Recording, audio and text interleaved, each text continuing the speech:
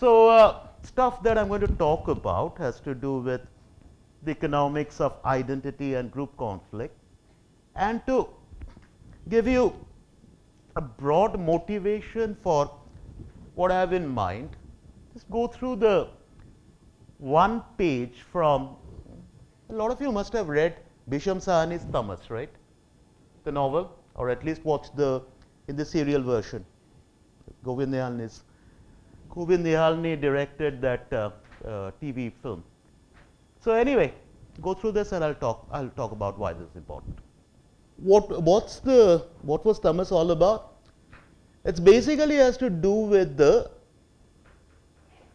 analysis of communal riots. The story is about pre-partition riots in a small North Indian town. Basically, it was Peshawar. Bisham Sahani, and Bisham Sahani, by the way, was Balraj Sahani's younger brother. Right? So both of them used to live in Peshawar at that time. And this is about how riots develop a momentum of their own, communal riots. And the character Devdutt, who's talking to the statistics Babu, basically the representative of the state in a post-riot refugee camp. Devdutt comes in and asks about numbers, how many people have died, how many people belongs to which community, and wants additional information, the economics of it. How many of them are poor, how many of them are rich. And the statistics Babu's response is, why do you bring in rich and poor? More generally, why do you bring in economics into something that is to fight between Hindus and Muslims or Sikhs? And Devdutt's response is that it will tell you some additional important aspects of the story. Now, that's basically, very broadly speaking, what I want to do. I want to discuss how one can bring economics in a broad sense into group conflicts. Group conflicts over identity factors, and by identity or ethnicity, I am going to use this very loose sense as any kind of non-class division. So, whenever I use ethnicity or identity, I'm going to use it very loosely as a shorthand for any kind of non-class division that's politically salient. Depending on the special context, it can be caste, it can be ethnic groups, ethno-linguistic groups, it can be religion, religious conflict, it can be racial conflict, anything other than class conflict, right? So, if there is any sociologist among you, don't jump me on this. I know that there are very specific formal ways in which one defines these things. I am just using it as a shorthand for any non-class division. The binary I will work with is class, non-class. Clear? So, what I want to do is see how various tools of economic analysis, standard tools of economic analysis, can be used to fruitfully make sense or study the analysis of ethnic conflict, meaning non-class conflicts across identity divides.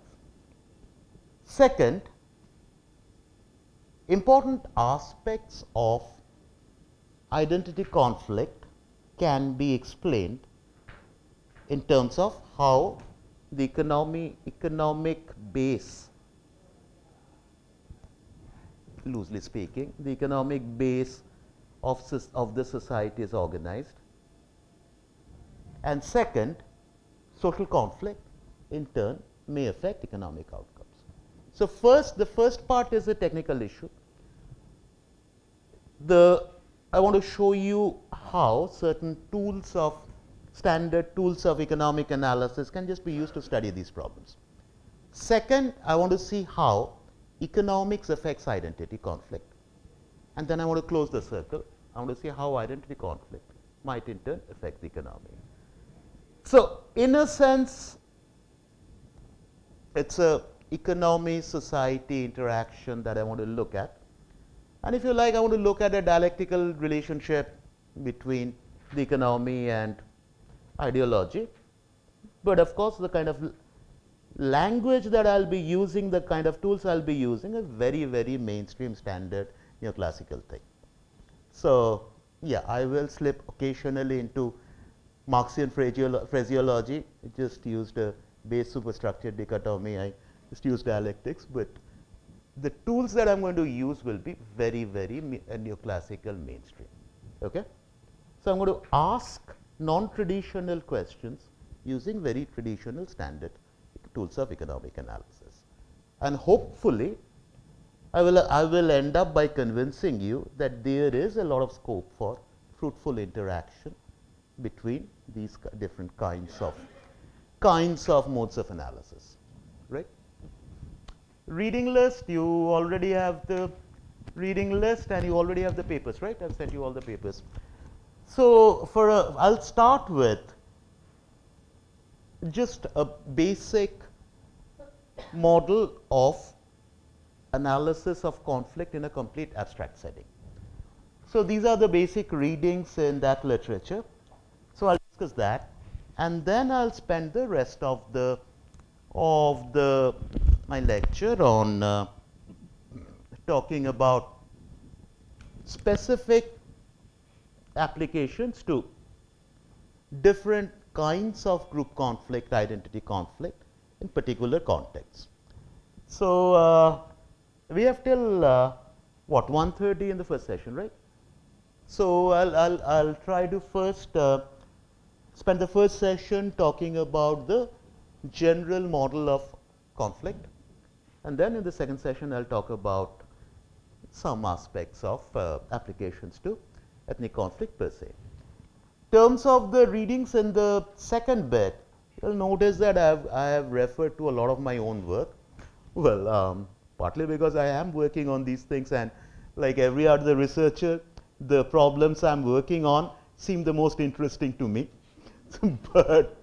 but if you will forgive that level of self-obsession, the thing is, a lot of this is recent work. It's frontier work. Papers are coming out even last year. So, this is frontier work, and the papers will also give you detailed entry points into the literature.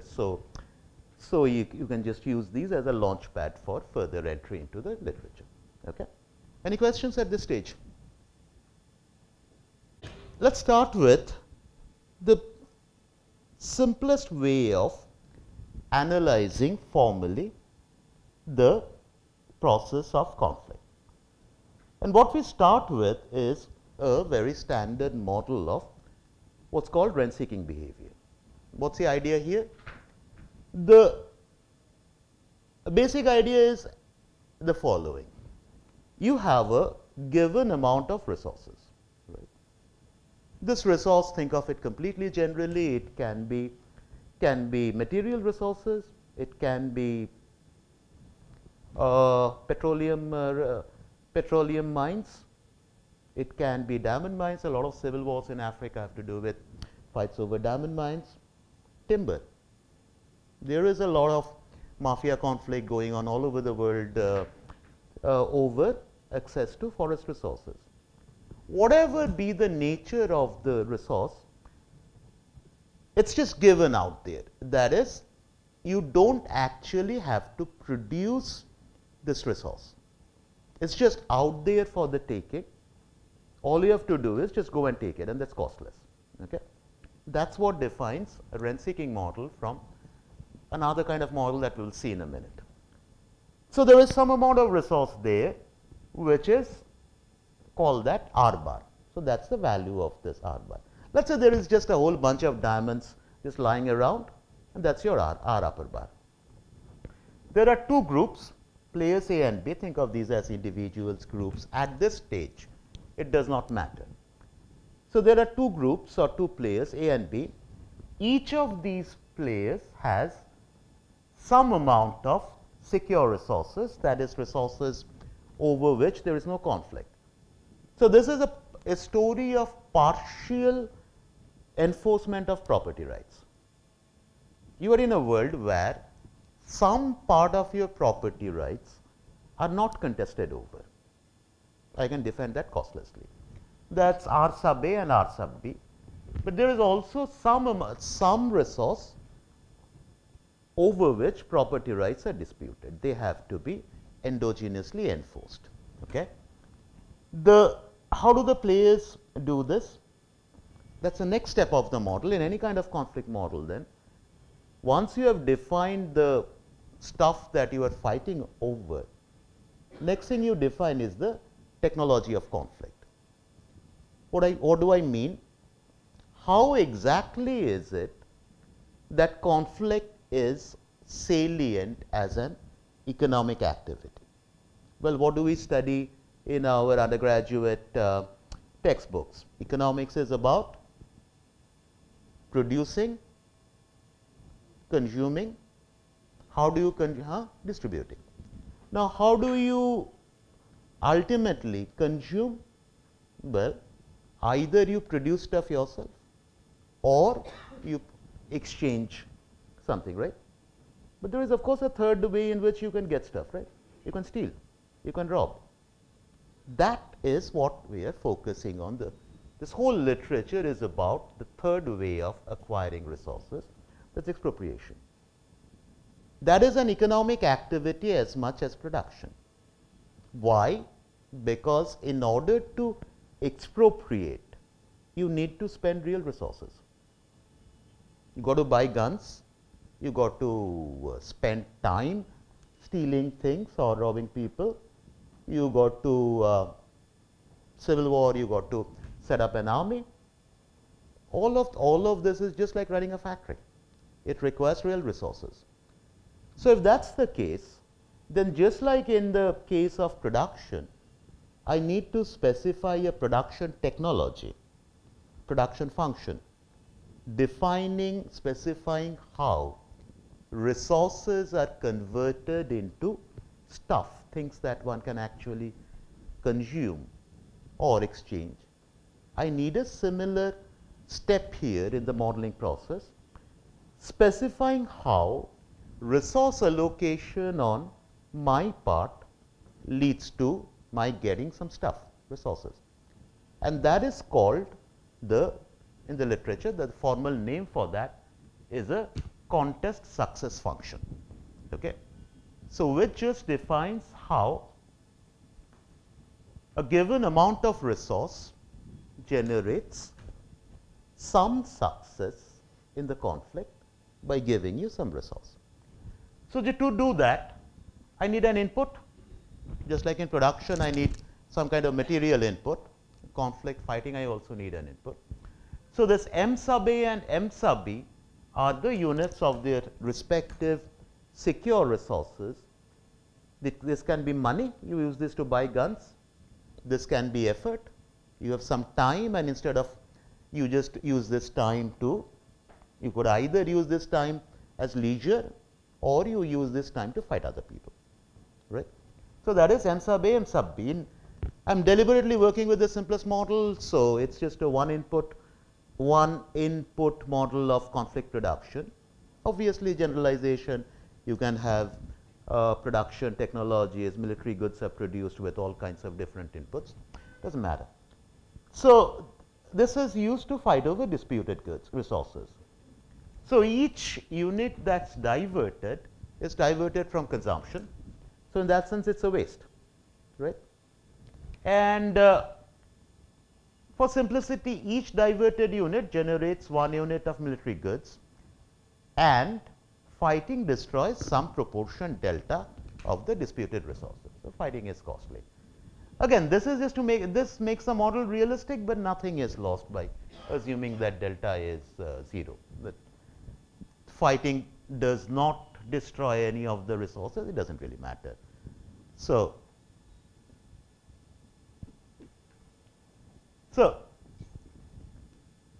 I have defined the inputs into the conflict process. Now, the production technology. The simplest way to define success in production is in through that thing. This tells you that the share of the resource that is being fought over that goes to A, P sub A, that's simply the ratio intuitively of the military expenditure by A and the total military expenditure by other people normalized by some relative efficiency Z. So, Z is a parameter which captures the efficiency with which, the relative efficiency with which B can convert her military expenditure to units of military expenditure of A. So, if B is, let us say, doubly efficient than A in converting one gun into military efficiency, right, then Z is just 2. So Z is that parameter, and the simplest case he will just be equal to 1. So, nobody has any relative advantage, they are all equal. But that's the, this is in, sorry,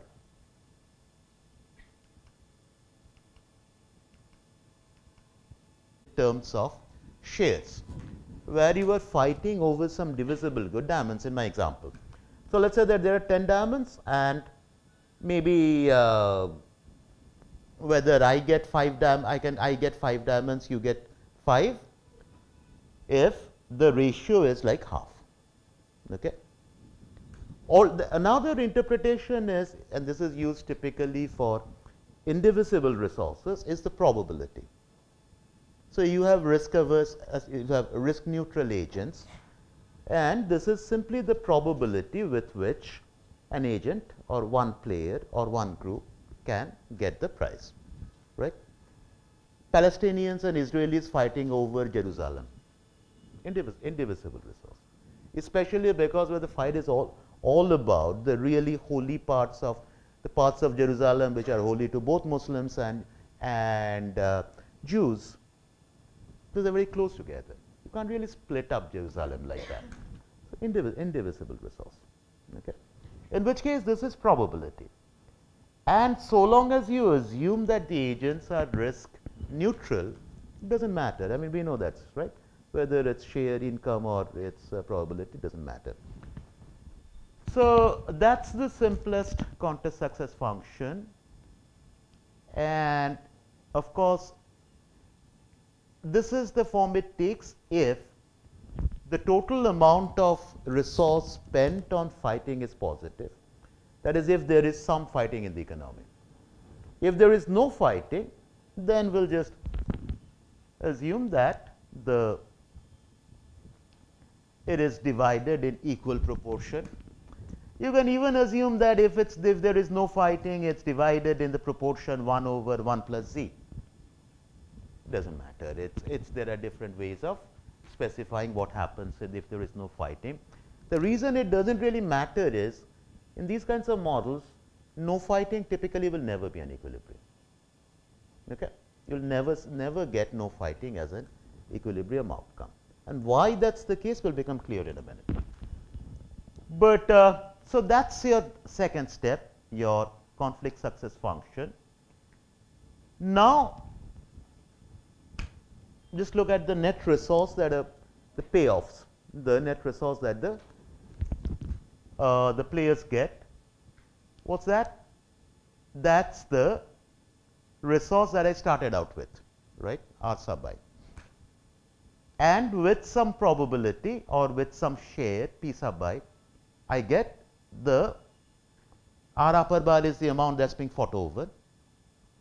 So, and delta proportion of that is destroyed in fighting. So, I end up with, this is what I get of the share of the rent minus the military expenditure. Clear? So, now you got to solve the model. What happens with conflict outcomes? Typically, the simplest way to formalize this structure the sequence of moves is in terms of a simultaneous move game. You can also have a sequential move game where one party moves first and the other one moves later, but that requires some particular assumptions about the nature of the fight. Something has to be there in the story to justify why one party has a timing advantage. I want to keep the model absolutely symmetric. So, assume that the players choose their military deployment simultaneously. Two mafia groups decide how many guns to buy simultaneously. So, you have basically a Kuno game, right? Nothing but a Kuno game. So, each player maximizes their payoff, which I have already defined, solve the game. That is your first order condition, and I am just going to leave this to you as an exercise. Absolutely straightforward. Solve the first order condition, and this will be your equilibrium military deployments. Once you get the equilibrium military deployments, just plug those into your payoff functions and you get your equilibrium payoff. And also, I know the contest success function, the shares are given by the relative military expenditure, right? Plug in the equilibrium values, you get the equilibrium shares divisions. So, I have solved the model. Are we all clear so far as to the technicality of this? All right. So, that's a technicality. Now, what do I get? First, notice that despite differences in military efficiency, remember that Z, that relative military effectiveness parameter, that need not be identical, right? But despite differences in military effectiveness, military resource deployments are identical in equilibrium. And that happens simply because the marginal cost of deploying resources is the same. The marginal cost of deploying resources is just one rupee. It is a rupee for rupee deployment. That is the same for everybody. So, the military resource deployments are identical. More interestingly,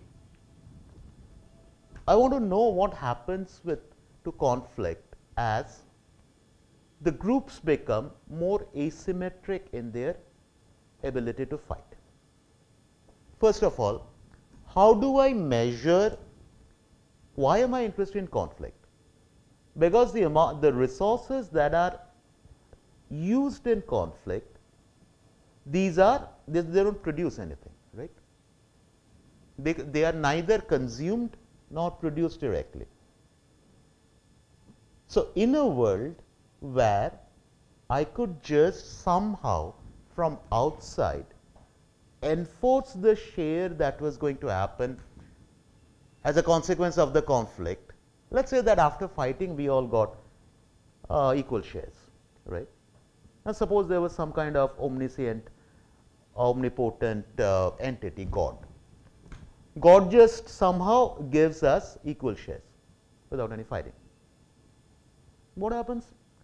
Well, the resources that were used up in fighting, those are saved, and that additional resource then can be used for consumption. So, why are we interested in fighting? Because of the social loss. And what is the measure of social loss or the cost of fighting? The simplest way to do it is in terms of the departure from the maximum possible output that could have happened, right? So, how do I measure this in this simple model? Just the sum of the military resources. In this model, there is no difference between final consumption good and the military resource. So, what is the wastage due to conflict? It is just the total amount of military expenditure. So, what am I interested in at a policy level? I want to see how power between combatants. Now, good for society in what sense? Suppose that all I am interested in is reducing conflict. That is, reducing the total resource, total wastage due to conflict, which is nothing but the total military expenditure. Then turns out that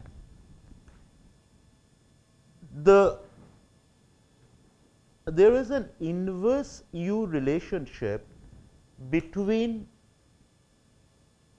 conflict and the parameter capturing relative power, relative conflict efficiency Z.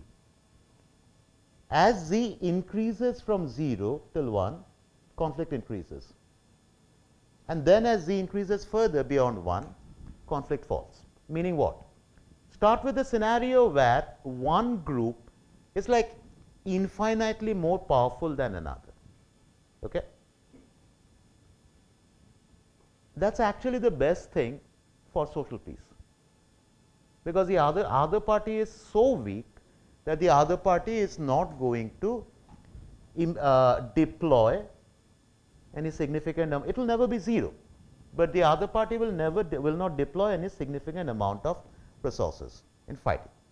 But knowing that, the more powerful party will also not deploy particularly high amounts of resources in fighting.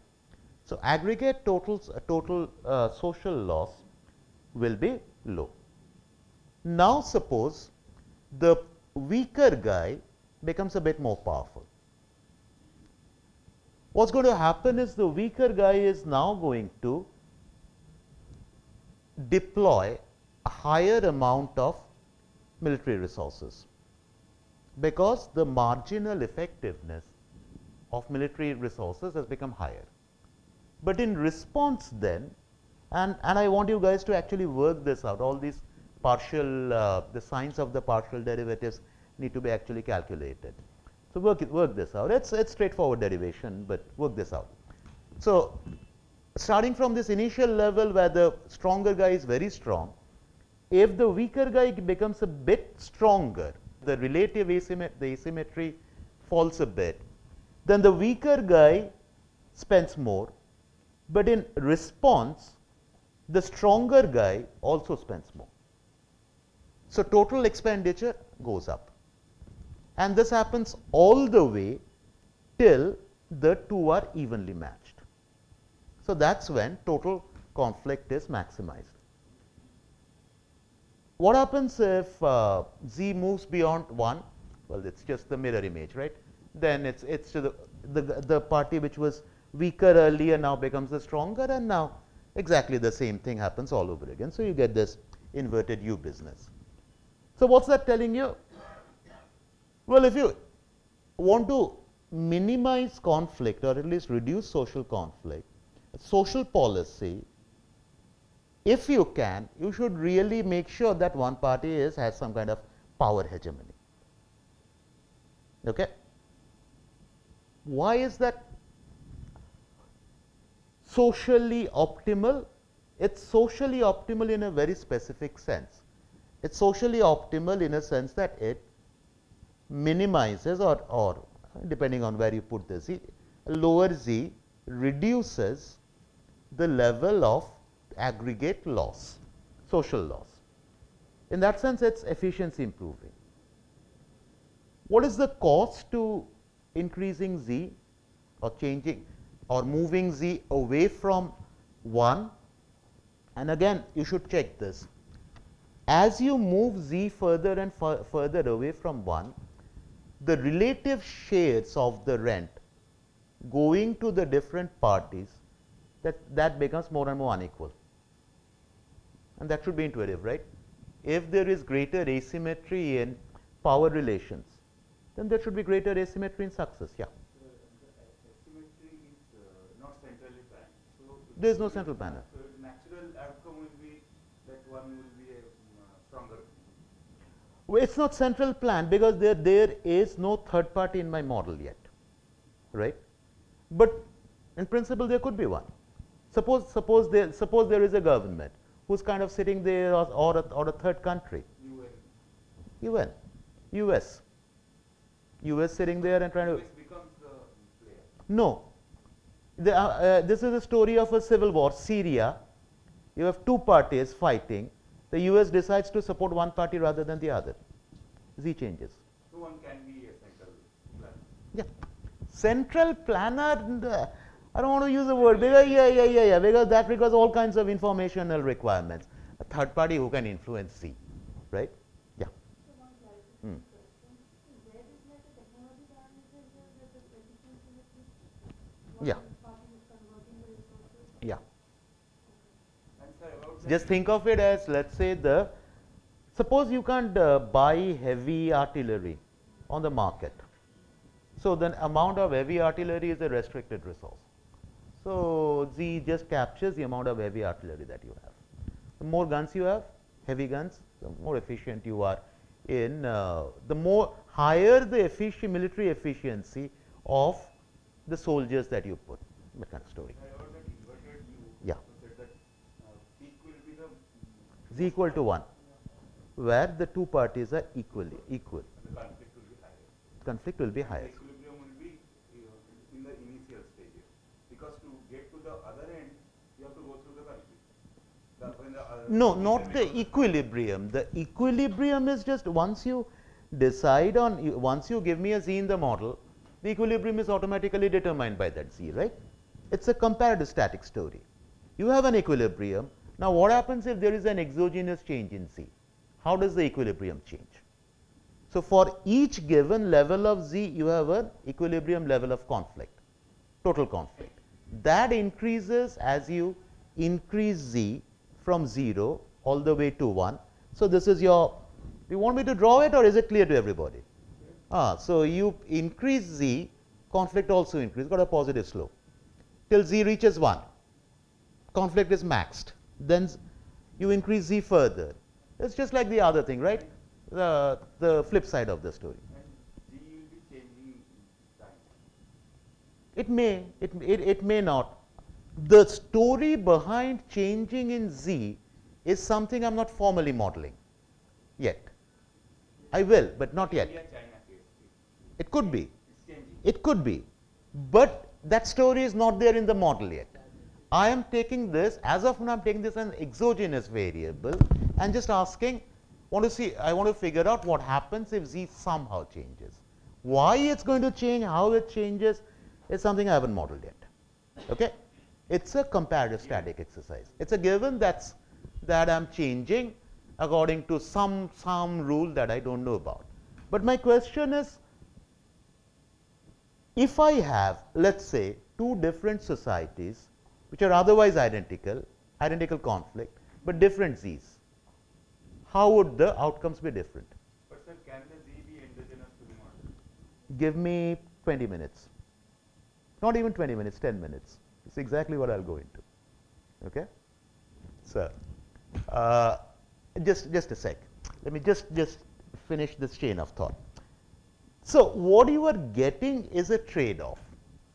That is, if you value equality in the division of the resource that is being fought over, then you'd like a Z that is less asymmetric.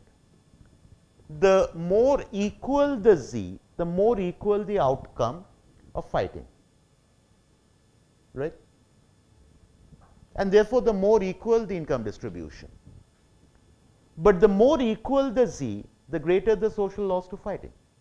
So, in some sense, there is this, again, you see this all the time, right? This so-called conflict between equity and efficiency. Same damn thing is happening here. If you have a social welfare function which is only interested in efficiency, that is, it's a utilitarian social welfare function.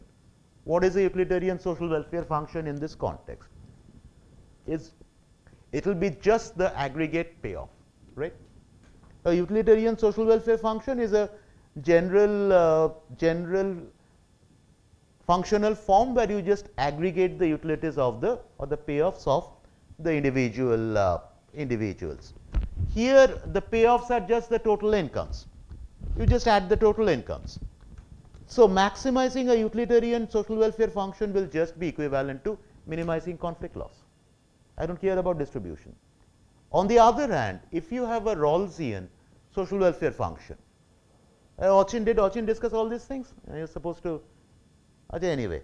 So a Rawlsian is the sort of the max inequality aversion you can get.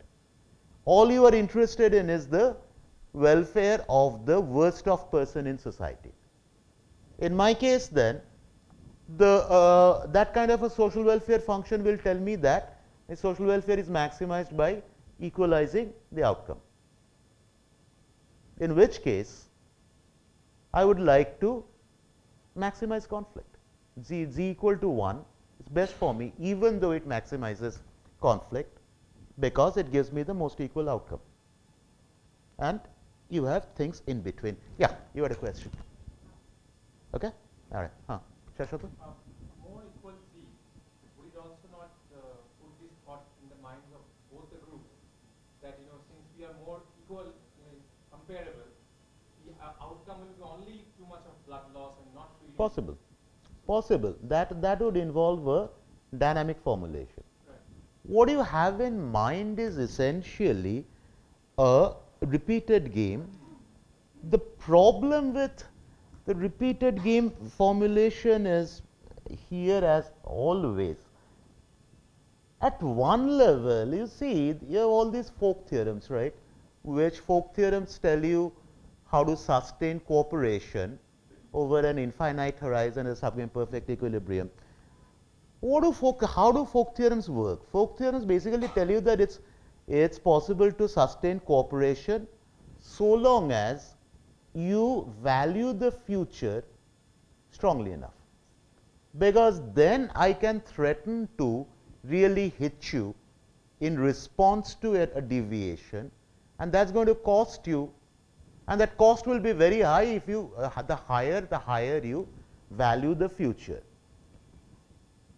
So first problem with folk theorems is that they depend very heavily on this on my discounting the future, my discount factor being pretty high. Okay. That is, I should value the future highly enough. And if I don't value the future highly enough, then everything collapses. Second, it all depends on an infinite horizon model. If you have a finite horizon model, doesn't matter how many times you repeat the game, you can still not sustain cooperation as a sub-game perfect equilibrium.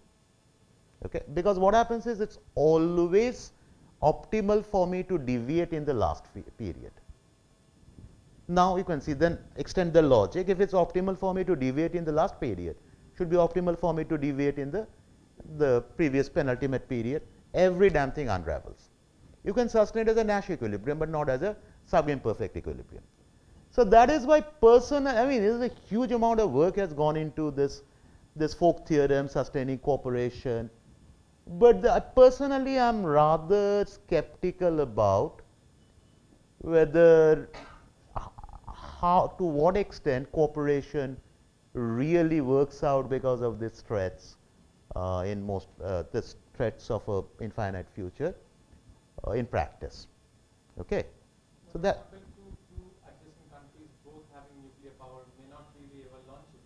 Nuclear power is a different story. The problem with nuclear power is also this delta is extremely high. So, yeah, and nuclear power, there's a lot of this stuff actually, game theoretic stuff actually came out of the Cold War.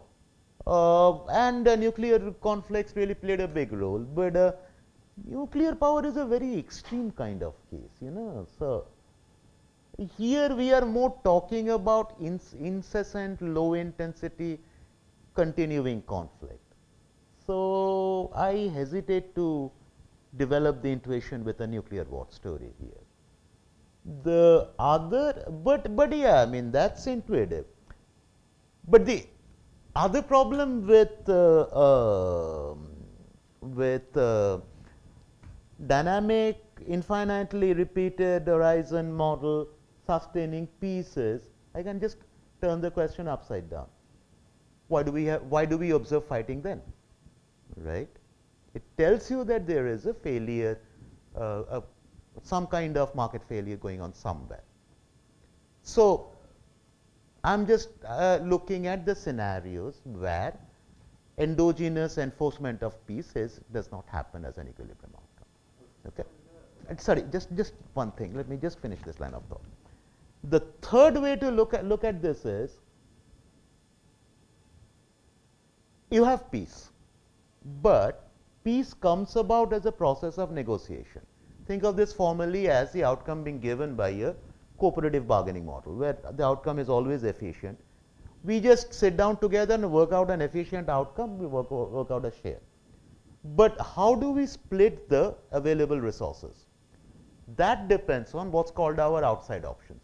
Basically, what each of us can do, ensure on our own, if we walk out of the negotiation table, right? Now, what can we ensure when we walk out of the negotiation table? Basically, what we can get by fighting. So, these Nash equilibrium outcomes, non-cooperative Nash equilibrium outcomes, can alternatively be thought of as the outside options. My threat points, these are also called threat points.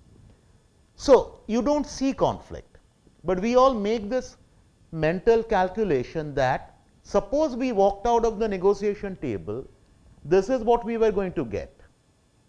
So, keeping this in mind, we split the rent proportionate to what we were going to get in the non-cooperative game. Okay, that is another way of modeling this.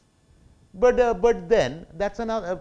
Even though we don't have conflict as such, we are still interested in what happens to the conflict outcomes, because those will determine our mental calculations, our negotiations. That's another way to think of this. Okay, yeah. I was asking regarding the rationality of the players Hmm. in the game. Standard rationality assumption. Like the Iraq US. Hmm. So would you consider the Saddam Hussein's decisions a rational? I don't want to get into that right now, because this is the simplest story. I have full information. Everybody knows everything else. I have a story of standard common knowledge assumption in game theory. I am rational in the sense I want to do the best I can. You are rational. I know that you are rational. You know that. I know that you are rational. I know that you know that you know that I know that you are rational, and that is, and you go on. That is the standard notion of common knowledge in game theory. So that's all I want to work with at this stage. This information asymmetries and all that will just make conflict more likely. Okay, they won't add anything crucial to the story. As asking specifically, the one player knows that he will lose definitely if he goes to conflict, but still he continues to go for work. No. If one player, if that's all there is to it. Notice that there is no winning or losing story here. There is a probability which will never be 1. Probability of winning will never be 1, nor will the share will never be 1 in equilibrium. I always expect to get something. Maybe low. If it's very low, then okay, I see a problem. No, I see a problem, and no. It can be rational. It's a different. I'll have a different response. Suppose I don't fight, then what's your best response? Knowing that I will not fight, your best response is to reduce your military expenditure to an infinitesimally small level, and then you get the whole thing. But if you reduce your military expenditure to an infinitesimally small level, my best response cannot be not to fight, right? You are spending 1 rupee. Well, why don't I spend 2 rupees and get the whole damn thing? That's why you can never have one party not fighting as an equilibrium outcome in these models. Okay, that's a better response to your question.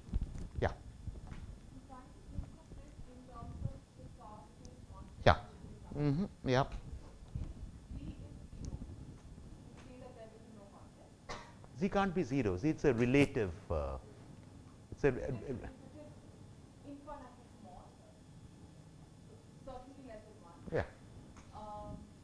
there is a lesser chance of the conflict happening. To sustain cooperation over an infinite horizon as sub-imperfect equilibrium. How do folk theorems work? Folk theorems basically tell you that it's possible to sustain cooperation so long as you value the future strongly enough. Because then I can threaten to really hit you in response to a deviation, and that's going to cost you, and that cost will be very high if you the higher you value the future. So, first problem with folk theorems is that they depend very heavily on this on my discounting the future, my discount factor being pretty high. Okay. That is, I should value the future highly enough. And if I don't value the future highly enough, then everything collapses. Second, it all depends on an infinite horizon model. If you have a finite horizon model, doesn't matter how many times you repeat the game, you can still not sustain cooperation as a sub-imperfect equilibrium. Okay, because what happens is it's always optimal for me to deviate in the last period. Now you can see, then extend the logic. If it's optimal for me to deviate in the last period, should be optimal for me to deviate in the previous penultimate period. Every damn thing unravels. You can sustain it as a Nash equilibrium, but not as a sub-imperfect equilibrium. So that is why I mean, there is a huge amount of work has gone into this folk theorem, sustaining cooperation. But personally, I'm rather skeptical about whether to what extent cooperation really works out because of these threats in most this threats of a infinite future in practice. Okay, so that Compared to two adjacent countries both having nuclear power may not really ever launch it because nuclear power is a different story. The problem with nuclear power is also this delta is extremely high. So,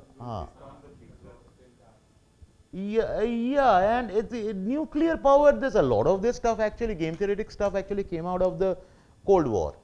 And nuclear conflicts really played a big role. But nuclear power is a very extreme kind of case, you know. So, here we are more talking about incessant, low intensity, continuing conflict. So, I hesitate to develop the intuition with a nuclear war story here. The other, but yeah, I mean, that's intuitive. But the other problem with dynamic, infinitely repeated horizon model sustaining pieces, I can just turn the question upside down. Why do we observe fighting then? Right? It tells you that there is a failure, some kind of market failure going on somewhere. So, I'm just looking at the scenarios where endogenous enforcement of peace does not happen as an equilibrium outcome. Okay. And sorry, just one thing. Let me just finish this line of thought. The third way to look at this is, you have peace, but peace comes about as a process of negotiation. Think of this formally as the outcome being given by a cooperative bargaining model, where the outcome is always efficient. We just sit down together and work out an efficient outcome, we work out a share. But how do we split the available resources? That depends on what's called our outside options.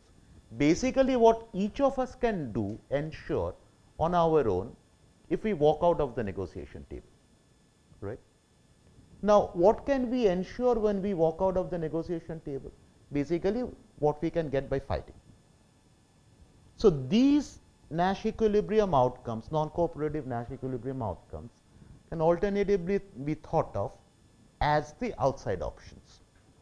My threat points, these are also called threat points. So, you do not see conflict, but we all make this mental calculation that suppose we walked out of the negotiation table, this is what we were going to get. So, keeping this in mind, we split the rent proportionate to what we were going to get in the non-cooperative game. Okay? That is another way of modeling this. But then that's another, even though we don't have conflict as such, we are still interested in what happens to the conflict outcomes, because those will determine our mental calculations, our negotiations. That's another way to think of this. Okay?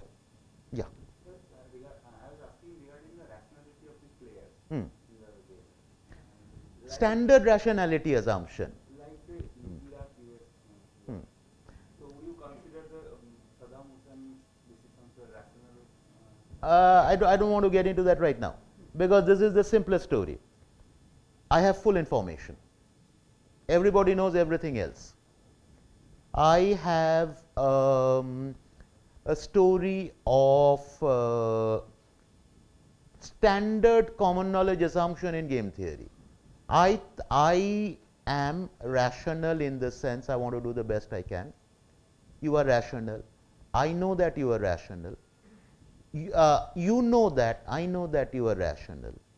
I know that you know that you know that I know that you are rational, and that is, and you go on. That is the standard notion of common knowledge in game theory. So that's all I want to work with at this stage.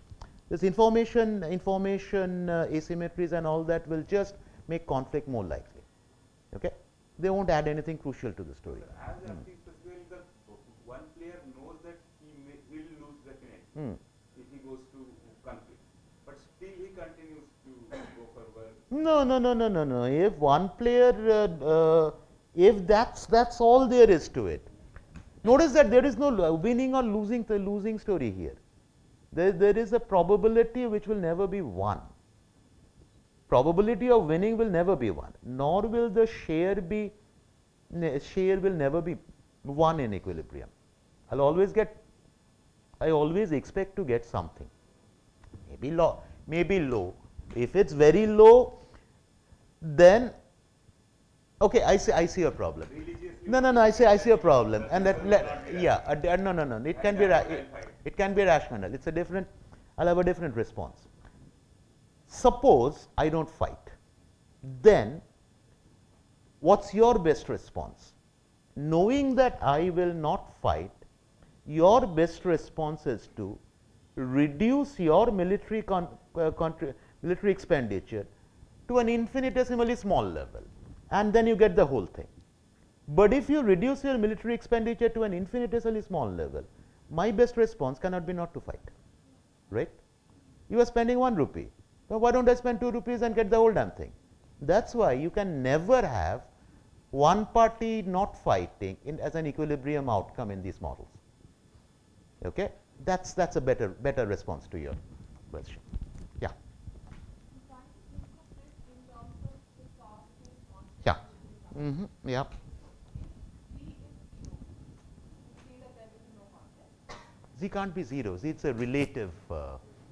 It's a If it is infinitely small, certainly less than 1, yeah. there is a lesser chance of the conflict happening. The Rawlsian social welfare function is the extreme egalitarian one. Nothing matters except for the welfare of the worst of person.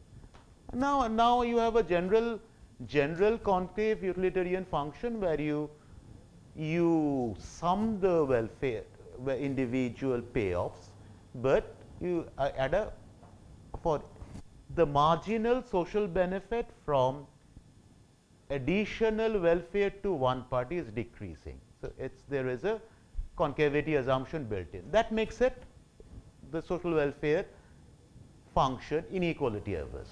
I'm becoming unnecessarily technical. Sorry. All you need to do is you have this whole family of social welfare functions in between, where you can put more weightage on efficiency rather than equality, and the more weightage on efficiency, the closer to 1. The more weightage on efficiency, the closer to 0 or infinity that your optimal C will be. Clear? Any other question? All right. Major insight that we get, this trade-off between welfare, equality and efficiency. And the next thing is what turns up in the literature a lot, it's called the paradox of power.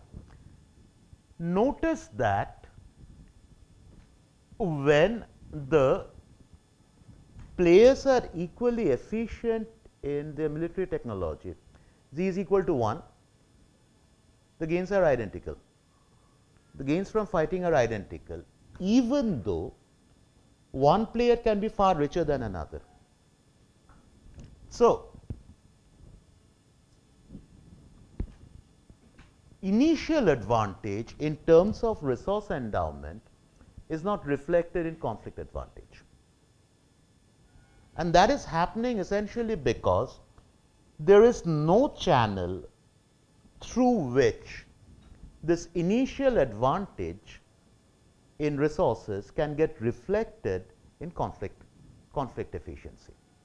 In fact, typically there will be scenarios where the poorer you are, the more efficient you are in fighting.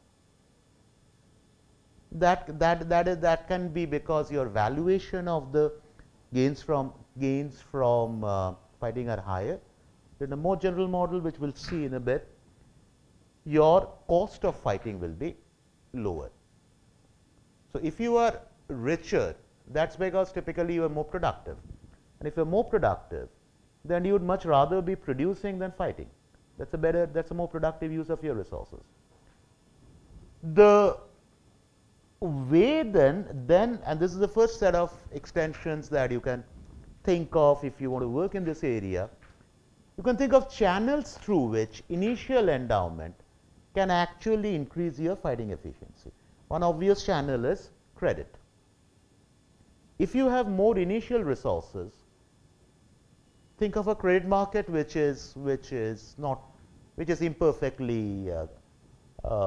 functions imperfectly. So for standard reasons, how much credit you can get or the interest rate that you pay on credit, that is higher the lower your initial resources, collateral, basically a collateral story. But if that's the case, then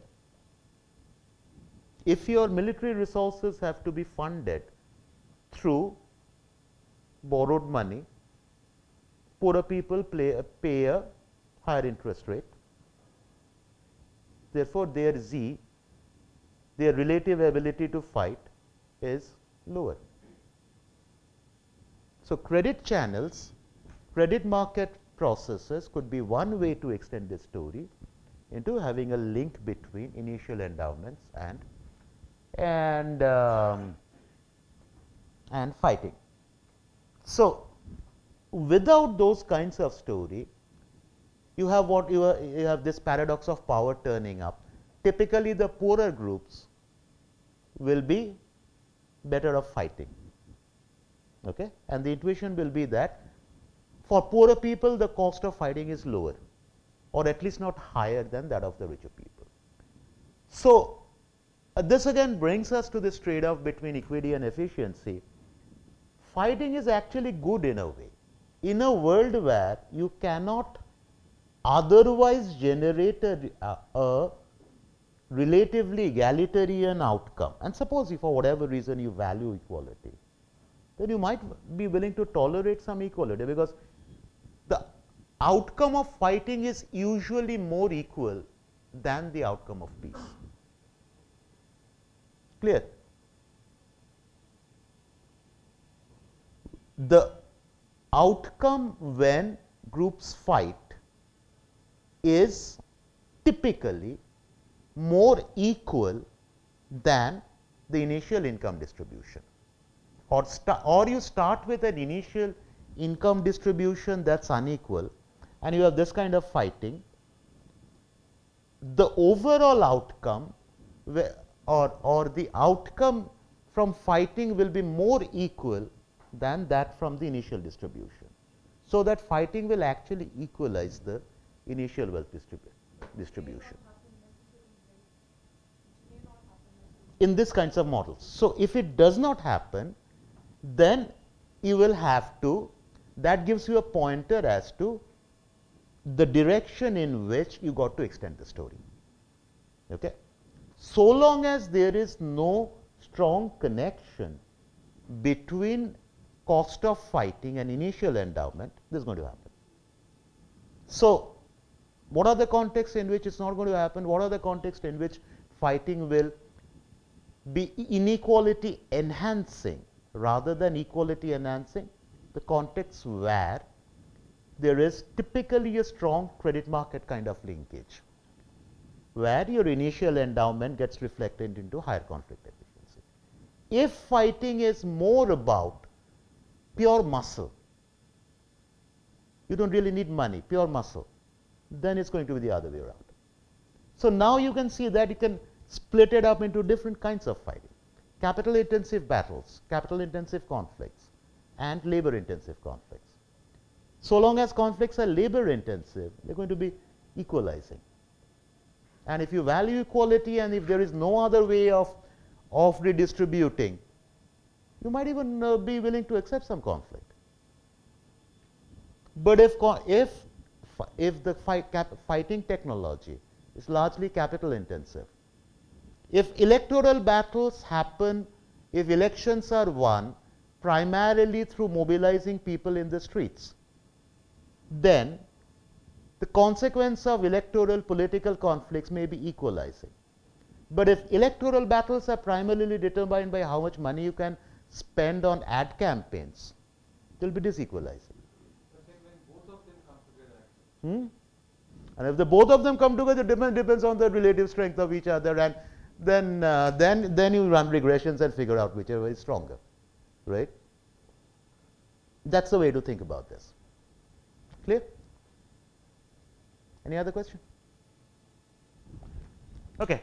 So that's the paradox of power, which you see realization of this, where what did we do earlier? We kept life simple by just looking at scenarios where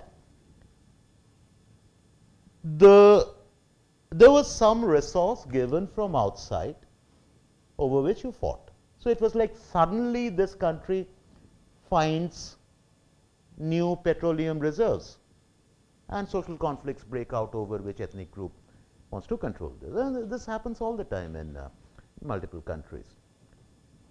But now I can think of a more general scenario where what we fight over is what we produce. So property rights are imperfectly defined over our own production. So the resources that we have, most easily, conveniently, think of it just as labor, ability to work, labor power. So we have some labor power, some effort. We can use that to produce stuff, food. And what we want to consume is really food. But if we do not set aside some of our time and some of our labor power to defend what we produce, all of it will be stolen. Similarly, if the other guy does not set up any military class to defend what it does, I'm going to go and steal the other guy's stuff. So now you have what is called a production versus expropriation model.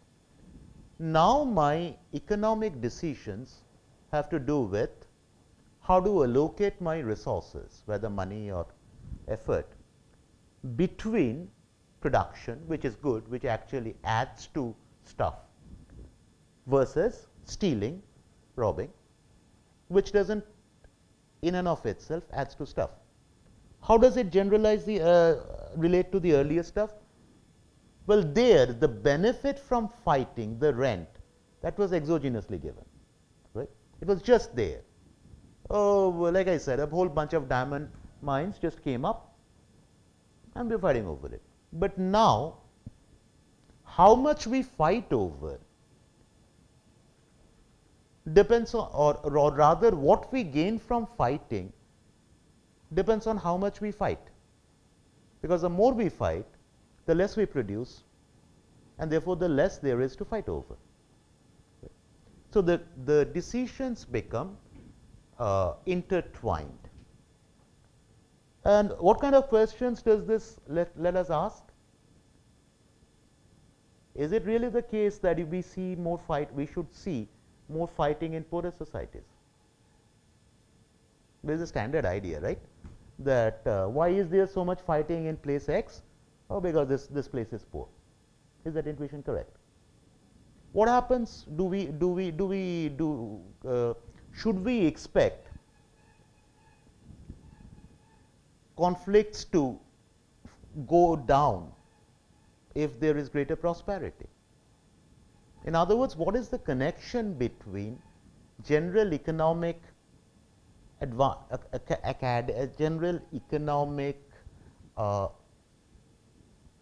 economic success and conflict?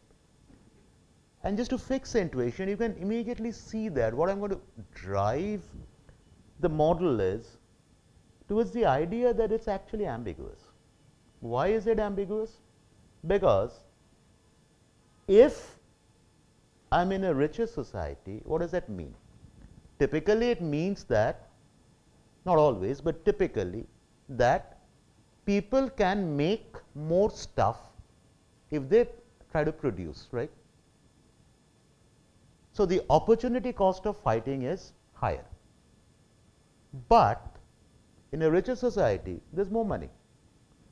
So, there's more to fight over. So, the gains from fighting is also higher.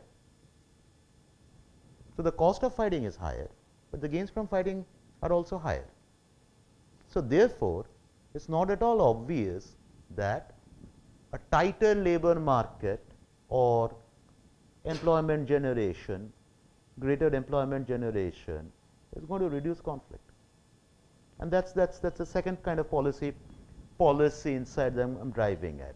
You see this all the time, right? People talk about conflict, civil war, crime, and everybody sooner or later starts saying that हाँ भाई वो नौकरी नहीं है ना, इसीलिए लोग इतना मारपीट करते हैं. What is the policy implication? Generate jobs. It doesn't work. Doesn't work in the sense there is no theoretical, obvious, logical reason why there should be a one-to-one correspondence between the two. It may work out like that in practice in certain contexts. It may not. So, now this is driving you towards in terms of your own research. Well, think of particular conflict scenarios that you want to look at. There are standard ways of doing empirical work. You look at measures of conflict, number of people killed, number of incidents of conflict, all kinds of conflict data sets, communal riots, whatever kind of conflict, Maoist insurgency, Northeast insurgency, whatever kind of conflict you want to look at. You there are on your as your independent variable, you look at different measures of opportunity cost of conflict and prosperity. Run your regressions, do it well, and you may be able to say something in the context of particular conflicts. But what the theoretical model will tell you is that you should not expect a general strong relationship either way.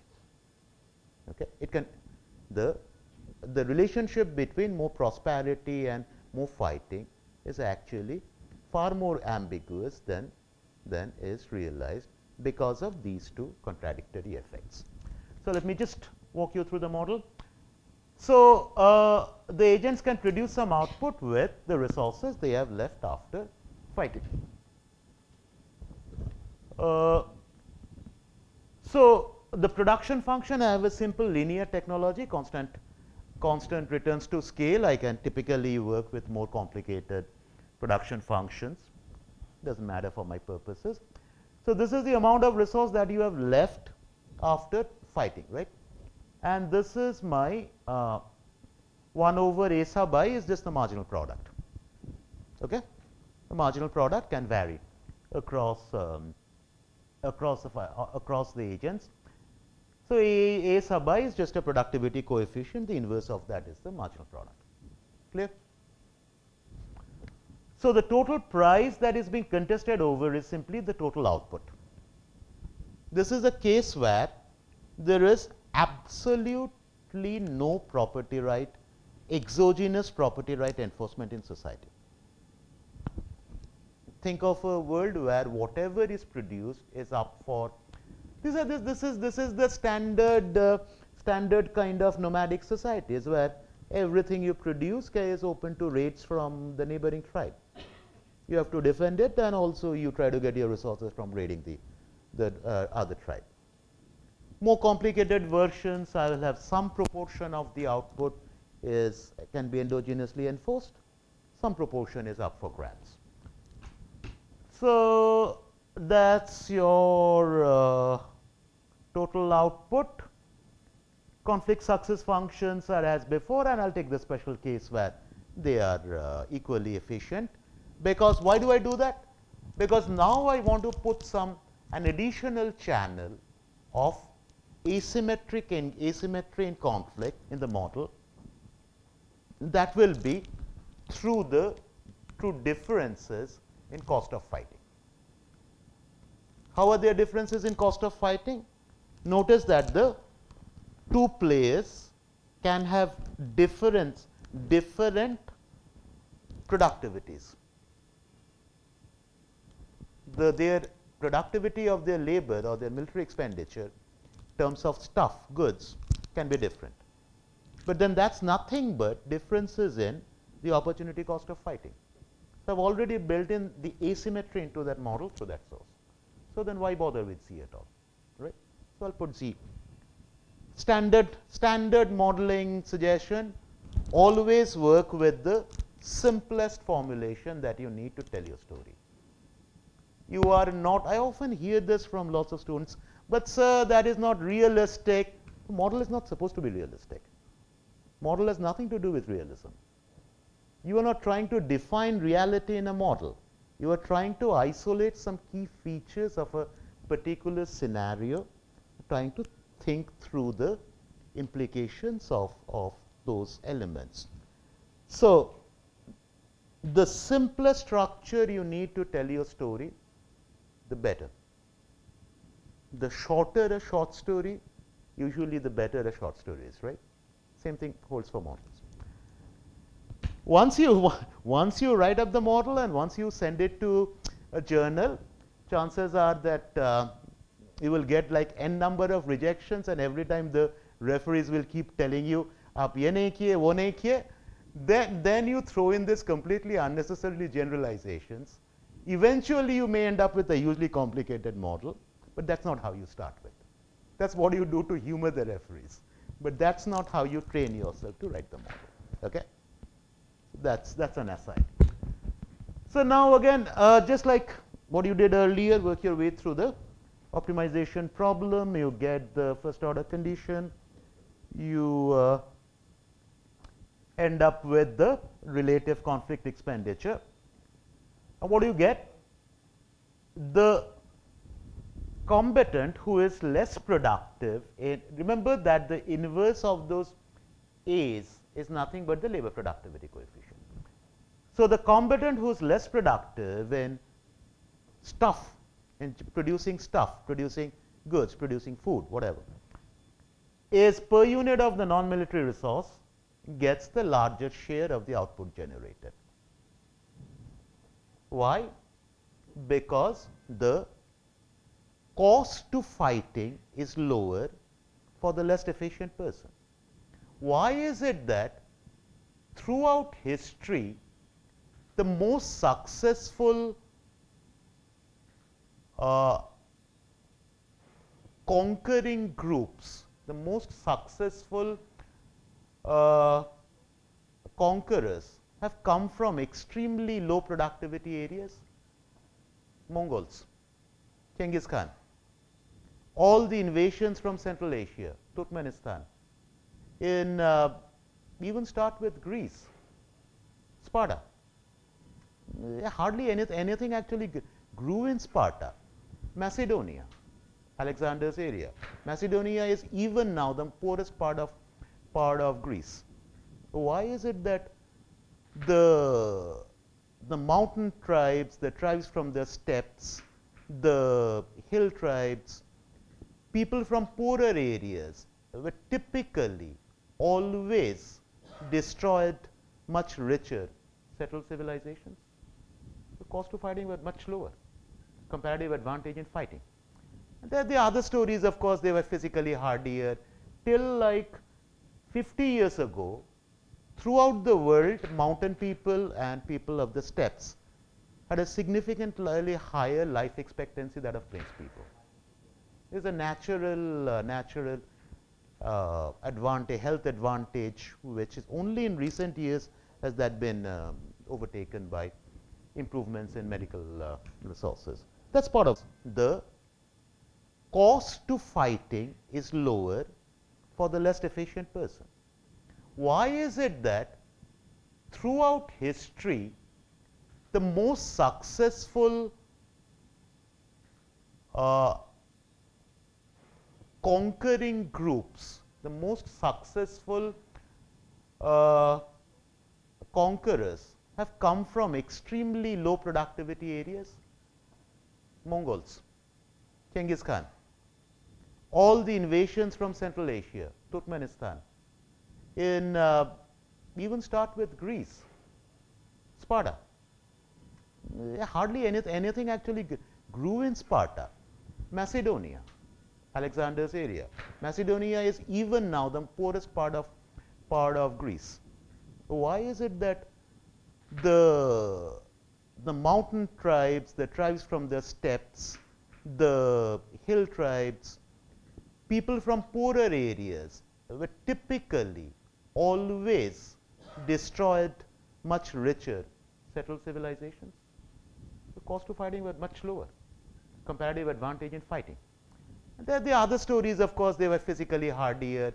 Till like 50 years ago, throughout the world, mountain people and people of the steppes had a significantly higher life expectancy than of plains people. There's a natural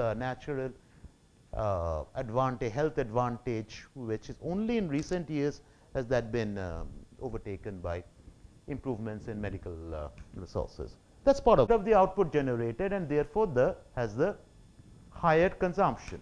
The lower the relative productivity of a combatant, higher the share. And since the only way to eat is to fight here, the less efficient you are in generating food, the more you get to eat. This is the paradox of power in its starkest form, right? So this is where the connection happens between your opportunity cost of fighting and your fighting success. So now I then get the total output, and you will find that total output has this form. So what happens to output if mean productivity rises? What is mean productivity? Is just the average of 1 over A1 plus 1 over A2. If that rises, total output is going to rise. That's obvious, right? If, on average, the parties are more productive, total output should rise, given its spread. If the spread changes, then it depends on which direction the spread changes. It becomes a bit more complicated. But given a spread, that is, the absolute gap between in output between the two parties remains the same. It's just that the productivity rises by identical amounts. Total output rises. What happens to total combatants' total income if our productivity rises? It's ambiguous. I want you to just work your way through it. And this can again give you some research ideas. If my productivity rises, you can have a paradoxical result. I may be worse off because I'm more productive. Why am I worse off? Because if I'm more productive, I produce more, obviously. But that means my incentive to fight falls. I become softer. Conversely, the incentive of the other guy to come and steal from me, that rises. And the two effects contradict each other. And you can tweak around the model to have scenarios where you have the paradox. It's bad for me to become more productive. Okay, my total consumption falls. Both the parties become more productive. Depends on the relative rates. So you got to have some to say something. You got to have a structure. One typical way of doing this is mean preserving spread. The average remains the same. The spread increases. You will have one set of results. Spread remains the same. Mean increases. That is, the absolute gap in productivity remains the same. But both productivity levels increase by the same amount. You can have more complicated changes in schedule. Depending on exactly how it changes, you can have different results. That's another research agenda right there. You look at how productivity changes, try to fit it into some kind of a story of mean preserving spread or different kinds of technological improvement, agricultural technology. You have different kinds of agricultural technology. Irrigation facility increases. I can model it in terms of different kinds of changes in my productivity. That will have different kinds of impact on conflict. Yeah. I'm just wondering why we didn't bring the possibility of death in this story of consumption, because Death. that will Death or debt? no death. Death as a You go to fight, Huh. you might die. In that case, the calculation about higher consumption through expropriation. So If I die, then that is already captured in the probability thing. So if I die, I get 0. So, in That's what I lose. The rational choice they try to produce and make a secure certain consumption. Why not? I'm risk averse. I'm risk neutral. It also increases social conflict. This is the point I started out with. And I want you to formally prove this. Basic derivations are all the steps are already there in the, just complete the derivation. So what happens to social conflict when a society becomes richer? I don't know. There are contradictory effects going on there depending on the exact nature of improvement in productivity. Social conflict may go up or go down. That is because, I put it most simply, it's more costly for me to steal, but there is more for me to steal. The opportunity cost of stealing or fighting is higher for me, but in case I try to steal, there is more to steal. Now, I've given you a whole bunch of examples and applications of this. One application is, look at crime rates in UP. Western UP is much richer than Eastern UP. But Western UP is also far more crime prone than Eastern UP. Why? I've given you a newspaper item there, which is actually very nice discussion of what's going on there. Part of the story is A, Western UP there is more to steal, and B, there are large periods of enforced idleness. Because in sugarcane, there are periods when you work a lot and there are periods when you don't need to work at all. And also sugarcane has been becoming less and less labor intensive. So now you have the two effects working in the same direction. There is more to steal. And the opportunity cost of not working, joining gangs, that also falls because of technological change. You end up with much higher crime, even though Eastern UP is much poorer than Western UP. That's the kind of story. You can model, you can run regressions with this kind of analysis. Yeah. While explaining variance in Western and UP, you are just explaining the other time. Oh, absolutely. More important. Perfectly In possible. case we are trying to adjust this to a model, so which may not always hold true. No. For example, getting it is possible in Western UP, the people reporting to parents may be very less as compared to the Western. Perfectly possible. So what do you do in a regression analysis, or how do you analyze these things? You have something you want to explain, right, which is your dependent variable, right? On the right hand side, you have a whole bunch of variables which are your independent variables which you think have an impact. You run your regression, the regressions can be fancy, can be basic and whatever. And your set of results will typically give you significant coefficients on multiple variables. You will hardly ever have any kind of regression analysis where only one variable is a significance coefficient. In other words, explanations are always, almost always multi-causal. All that regressions empirical work does is it identifies factors which are non-insignificant. The model will tell you this is a significant thing. So the test of this will be whether the regression coefficient is statistically significant, right? There may be 37, 47 other coefficients which are also significant. There typically will be. That typically is in every empirical analysis. That's irrelevant. That's not what one does in any kind of empirical work. One does not look for monocausal explanations. Social science is not about monocausal explanations, right? So the empirical work is always about figuring out which particular aspects are relevant. This is one relevant aspect. Your regression result might tell you about the kind of story you just read. Then that should also be, there should be a way to test whether that story is also important. In which case, I will need to throw in some proxies of reporting versus non-reporting on my right hand side. Those proxies can simultaneously be significant. In which case, I will say that if both are significant, I will say that both these things are important in the sense that both these are explaining part of the outcome. Which one is more important? Well, unless like there is like a huge difference, that's not really a very interesting question to ask.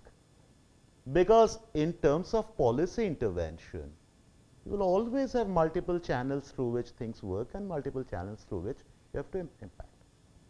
So, and it's not the purpose of any kind of analysis, whether sociological analysis or economic analysis, to identify each and every channel in the same model. It cannot. Then you will not have a model. All you have is chaos. Okay? Clear? Any other comment? Okay. So, so that's one kind of illustrative application. Why do we observe fighting? And just to fix your ideas, fighting is inefficient. Why do we observe fighting? We observe fighting for the same reason that we observe any kind of inefficiency. The strikes are inefficient. Extended negotiations, arguing is inefficient. Domestic violence is inefficient. Any kind of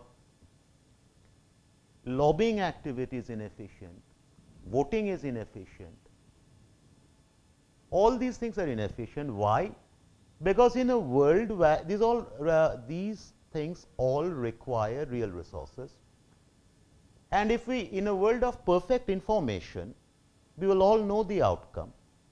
And with zero transactions cost, we will just look at the outcome that we arrived at after all this fighting, voting, elections and everything. And we will just somehow decide to hit that outcome directly. I mean, if we knew the outcome of a strike to begin with, why should we want to actually go through the strike? We will just say that, look, let's just decide to have this outcome, this split, this wage increase or whatever. And since transactions are costless, will end up with a costless enforcement and will save on the resources that we wasted in fighting. So, fighting occurs for the exactly the same reason that other forms of economic inefficiency occur. High information, transactions cost of negotiations, inability to enforce contracts, and basically all these lead to a scenario where either I do not know important aspects of the environment, so I miscalculate, or I know everything, but I cannot credibly pre-commit to not taking advantage of you not fighting me. So, if I cannot credibly pre-commit to not taking advantage of your good behavior, you have no incentive to stick to your good behavior, right. So, we end up fighting. I will just give you a couple of examples and then I am going to stop for lunch. Classic statement of Marx's theory of revolution. You guys must have all read this, come across this at some point. So, social production of their life, men enter into different relations that are indispensable and independent of their will. Relations of production which correspond to a definite stage of development of their material productive forces. Sum total of these relations of production constitutes the economic structure, real foundation on which rises a legal and political superstructure. Blah blah. This is all pretty well known, but what is important for my purpose is exactly this. At a certain stage of their development, material productive forces of society come in conflict with the existing relations of production, or which is but a legal expression for the same thing, with the property relations within which they have been at work hitherto. From forms of development of the productive forces, these relations turn into their fetters. Then begins an epoch of social revolution. So, what is Marx saying here? Quite apart from the Hegelian phraseology, which unnecessarily, I think, always think unnecessarily complicates matters. Basically, you have a certain kind of property distribution supported by a whole set of legal structure. So, a whole bunch of laws which gives you a whole set of control over property.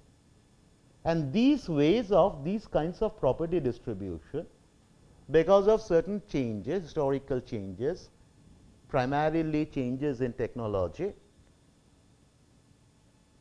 there arises a tension in the sense that the technological the best practice technology cannot be used because of the way property rights control over productive things is distributed.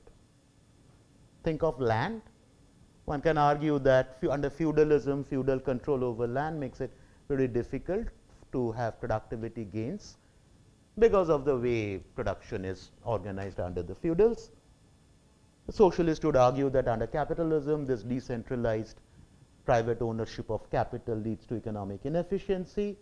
So, advantages of planning cannot be implemented. It is that sense in which property rights, the nature of property rights become a constraining factor on economic growth, development of technology. Then begins an epoch of social revolution. Well, let us take the case of socialist revolution. Let us take a very simple stylized way of looking at it. Let us say I assume that private ownership of capital, means of production, factories, land, these are somehow wasteful in the sense, because of private ownership, I cannot plan for the entire economy.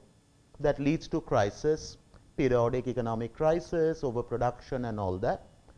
So, if the workers took over all the factories and land and ran these collectively and through some process of management, of collective management planning, there would be a massive rise in aggregate output. Everybody could be in principle better off. Well, if that's the case, why do I need a revolution? Why can't the workers get into an agreement, a contract with the capitalists, the bourgeoisie if you like, whereby the workers agree to keep providing the bourgeoisie whatever income the bourgeoisie was making earlier. Bourgeoisie will be perfectly happy, they are not losing anything. And in return, the bourgeoisie gave up their control over factories and land, which passes on to the society at large, or factory level workers management, whatever be your model of socialism. If Marx's argument is right, that way we have productivity gains, right? Because of the binding contract, the capitalists have nothing to lose. They get exactly what they were getting earlier. The workers get more, so there is a surplus. In fact, the workers can even offer to pay the capitalists more. So the capitalists should have an incentive to actually accept the deal. Everybody should be better off. It will be strict Pareto improvement. Why do you want a revolution?